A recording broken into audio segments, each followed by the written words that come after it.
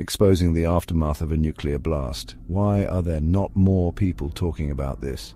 Let's dive in. In the first minute, thermal radiation and a blast wave decimate everything near the epicenter. A burst of deadly gamma rays and neutrons follows. Within the first hour, firestorms rage, and radioactive fallout begins contaminating wide areas. From 1 hour to 1 day, toxic chemicals pollute the air and water, while survivors face severe burns and radiation sickness. Over the next week, fallout spreads, causing acid rain and ecosystem collapse.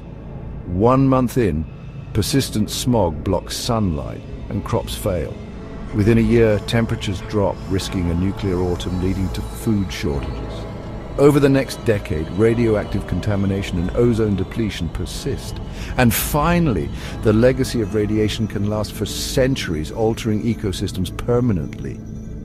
Sobering, isn't it? Stay informed.